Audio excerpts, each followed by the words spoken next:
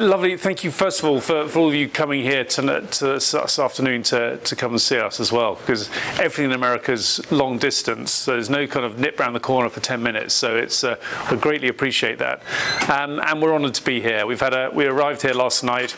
It's an amazing city, amazing area, and we're loving it, and loving the fact that obviously a big sort of percentage of our watches are made for military folk, of which there are a lot here tonight as well. So we've had some very fascinating stories already. Yeah, we're on a little bit of a tour on the East Coast, mainly because we've had a launch of 3 new watches. But the exciting thing, these 3 watches have come from this new facility, which we finished building about 3 years ago. So if any of you are ever in the UK in the coming, years or months or whatever, we're about half an hour from Heathrow, and you'll come there. There's a 35,000 square foot watchmaking facility, which we've spent the last sort of 20 years working towards.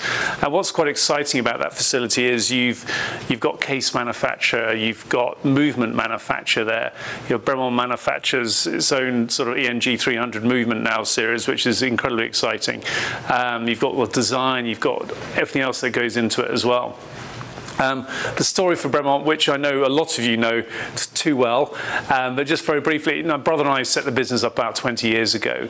Our background was a lot of aviation predominantly, love of making all things, I love all things mechanical, making things in the workshop, spent a lot of time with our father, who is an aeronautical engineer. He also loved flying, so mostly airshow flying and old aircraft and display flying rather, and Giles and I were lucky enough to get into that, which we did for quite a few years.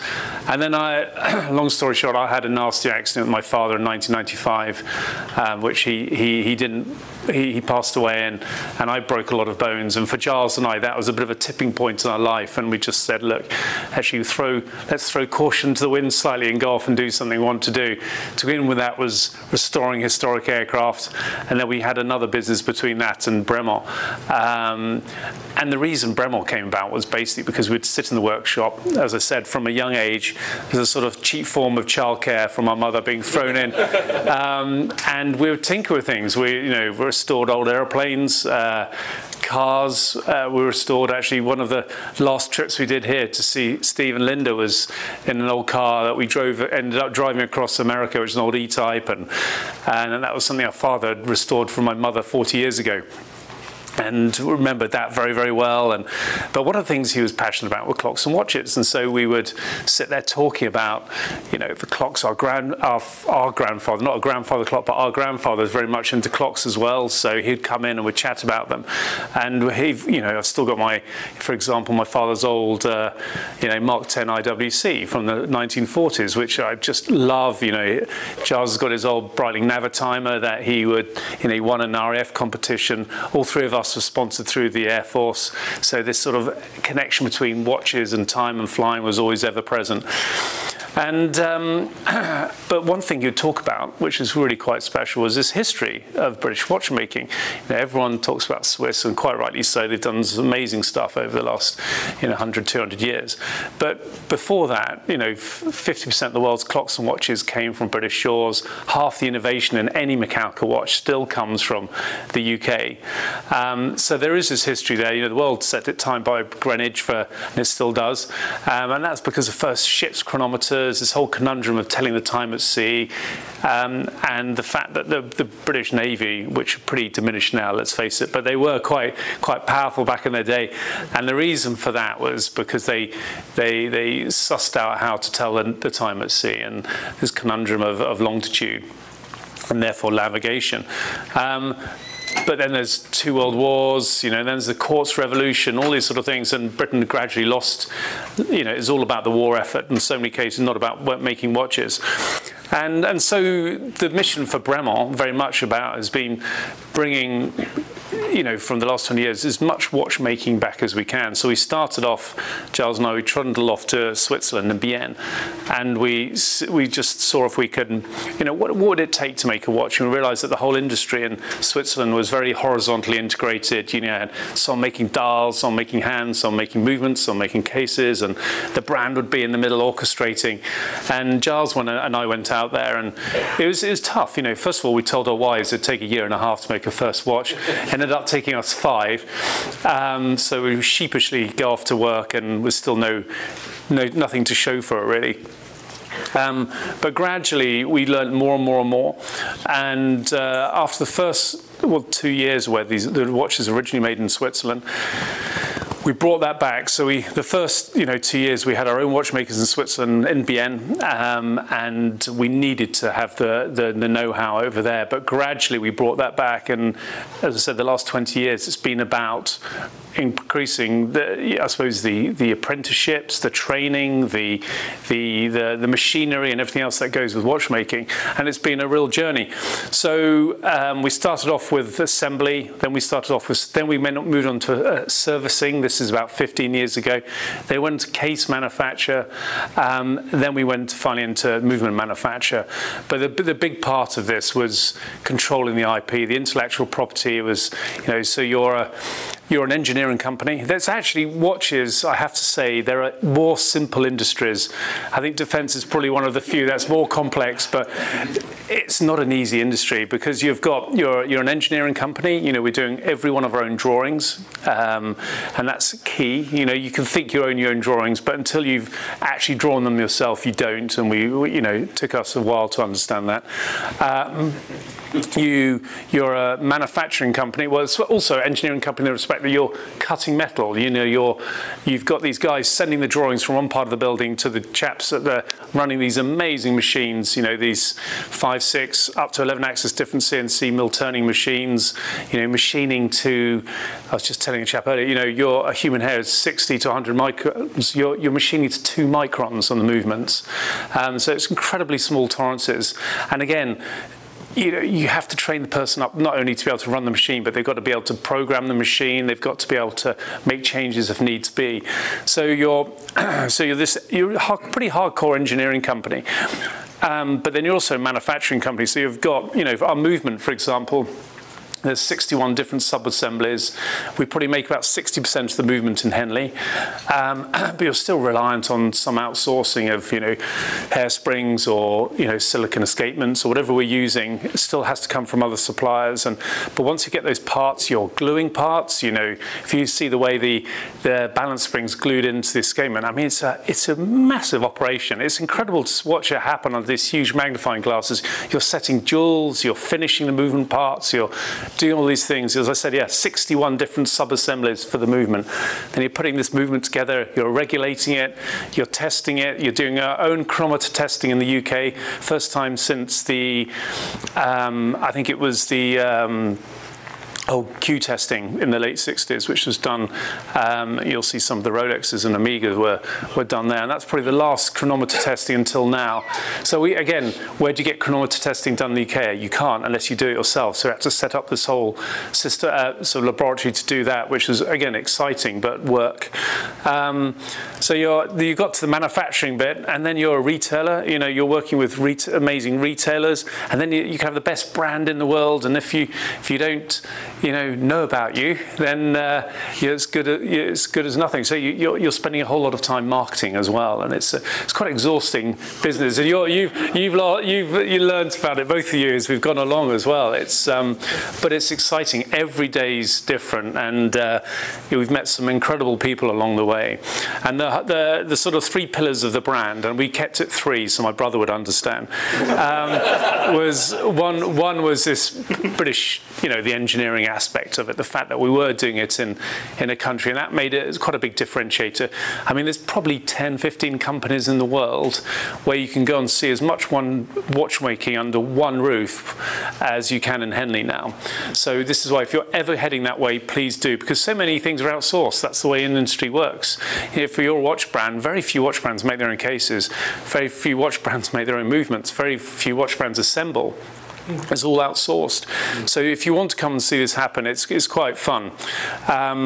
So the British, and through that we've worked with some amazing British, I suppose, partnerships. So Martin Baker, we've had a lot of Martin Baker stories tonight. We've got an ejectee over there who's actually pulled the handle and survived, which is an incredible story, in a F4 Phantom.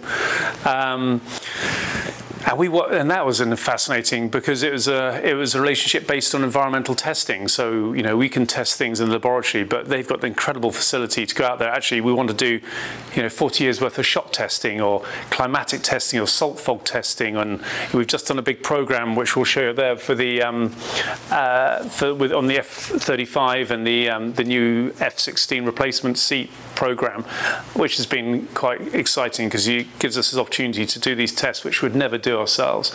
And that relationship's gone on for nearly 20 years. And we're a lovely, lovely partnership there. Rolls-Royce Aerospace, Jaguar cars, Williams F1, which we'll get onto in a minute. We've got these lovely partnerships, which we're incredibly proud of. Most of them have a British focus only because we're over there. But I'm sure you'll hear of more coming in over on this side of the Atlantic as well. The second one was this aviation military bit. Our background's obviously there, and the military side is something we're incredibly proud of. So if you come to Henley, you can see badges of several hundred of these squadrons which have been, and military units and government agencies which have been done over Bremont the last 20 years, and they're great because you meet so many wonderful people through that. And then the third one was adventure. So the whole idea was, when Giles and I started, we had our first prototype watch, and we went, this is great. You're looking at your watch and it is your first little baby, and you think this is really, really quite special. But you're thinking, yeah, but Nick, do you think it's going to last if I go and do this with it? And you just don't know because you haven't experienced the whole testing side. So you've built a beautiful watch and you're going, this is brilliant. But if I go windsurfing with it, do you think it'll work? And yeah, we've tested it waterproof. Yeah, but do you think? There's all these do you thinks. So quite early on, we said, look, the best thing to do is just strap them to a few crazy people doing crazy things. So like Baird off, here's a mate, and he went off and used it for the first few years, and then you had Ewan McGregor and Charlie Bourne on their motorcycles on the long way down. Sort of 4 months of vibration on a motorcycle was brilliant testing. We had Jake, who's just come back from climbing, Everest again. He is, climbing K2. He did the 7 summits by the time he was 21. And we just had all these people doing crazy things. So by the time we'd done that and we'd just launched, and people say, yeah, but can I go windsurfing? And we go, well, actually, and we could tell them exactly what the watch had been through, and that gave us a huge amount of confidence. And because we'd worked with these amazing people, we started attracting more and more amazing people. So over the years, for example, Kristen at the moment climbing the 14 summits. Like we sponsored Nims beforehand doing his. You've probably seen it on Netflix. But Kristen is unbelievable. She's just done 12 of the 14, all without oxygen. And she did them last year as well, but she couldn't get permission to do the China bit because of the tail end of COVID. But she's amazing. You've got Ben Saunders, who's incredible polar explorers. You've got people like Aldo and Jason Fox. I mean, there's some amazing people doing amazing things. So yeah, so that's the bit of the testing bit. Those are our sort of 3 pillars. But in terms of the watches today, just like to talk to you briefly because they all have quite fun stories behind them. Can we play this first video?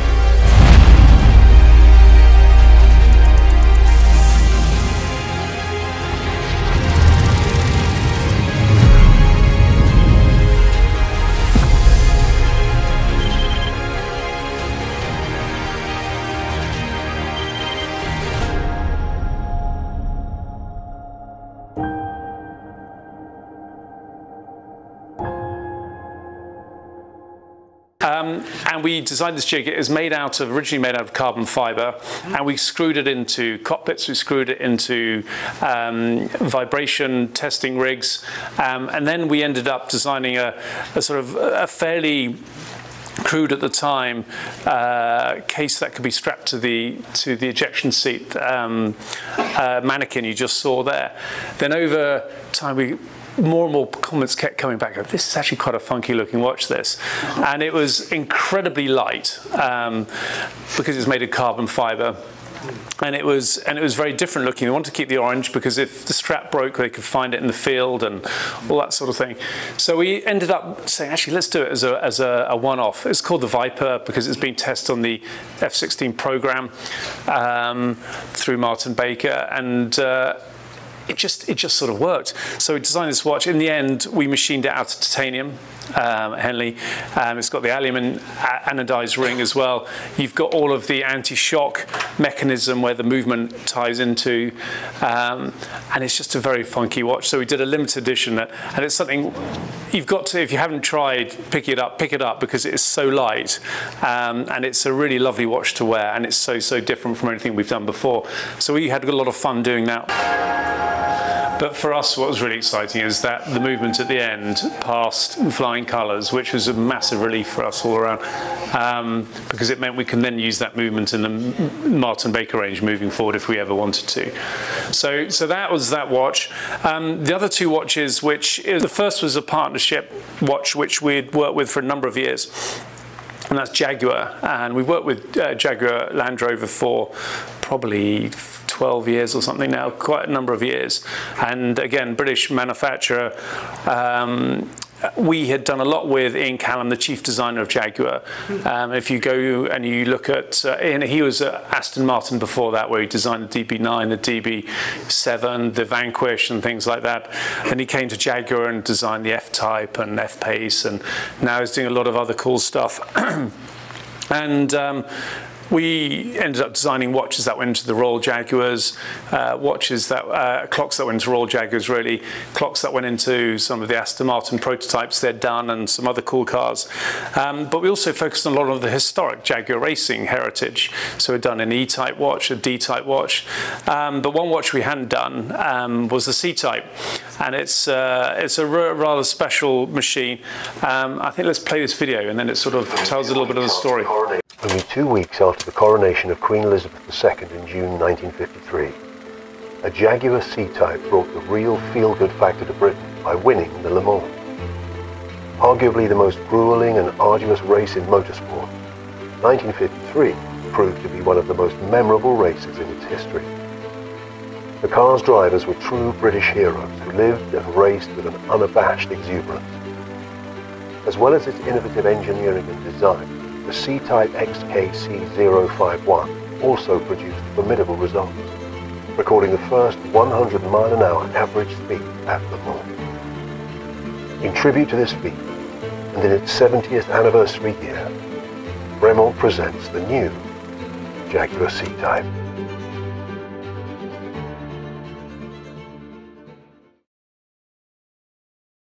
So this is quite a fun watch, and the back was quite a special one to do this. So it was the Jaguar lovely badge pressed on the bonnet of the C-Type, brass and enamel sort of pressed case back, which we had a lot of fun doing.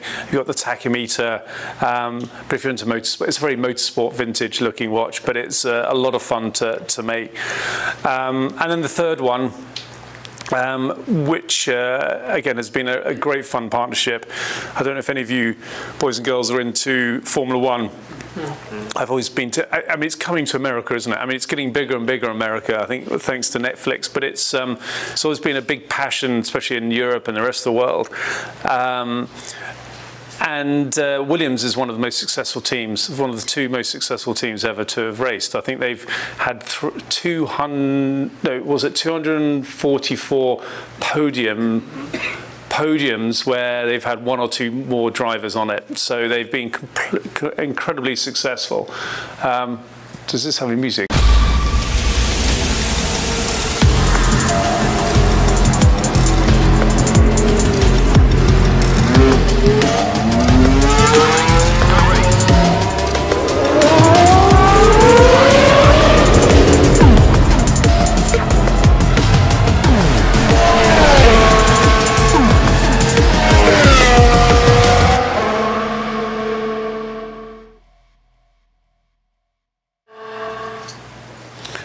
what's lovely about Williams, they're another Oxfordshire-based company, which is where Bremont are based, and they are, you know, they've got this illustrious history, and they're an incredibly lovely company to work with. They're not doing. They've got a bit of work to do in the rankings at the moment, which they'd be the first to admit. But they've got such an exciting sort of curve ahead. If you ever go to their Grove manufacturing testing facility, you'll see this unbelievable sort of history of motorsport with all of the cars that Ayrton Senna, Nigel Mansell, all these amazing Kiki Rosberg, all these amazing drivers over the years have driven. And we've done, this is I think the third watch we've done with them. And it's a motorsport chronograph, again with the tachometer. You've got the brilliant sort of open sapphire back with the Williams rotor. But it's we did this kind of retro sort of looking hand selection on it, and it's, you know, the drivers are wearing it. It's been out there for a month or so, and it's something which is it's gone down incredibly well. But if you would like to pick it up, come and have a look, have a play with them, and hopefully you can see what sort of what we like in the watches as well.